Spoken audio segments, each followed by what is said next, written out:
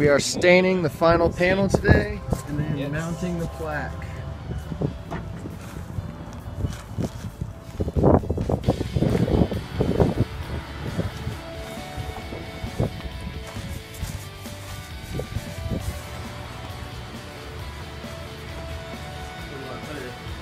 Right in front of the, we got the plaque.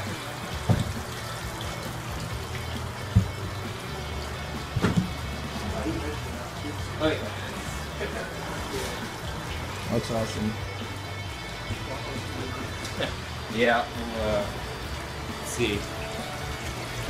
Alright, so here we are. It's about a year from when we raised money to build this system. And so now we're finally dedicating it with our plaque. It's got everybody who helped us build the system, including the class and all of Rebirth volunteers, and several of our major sponsors throughout the Kickstarter campaign. Alright.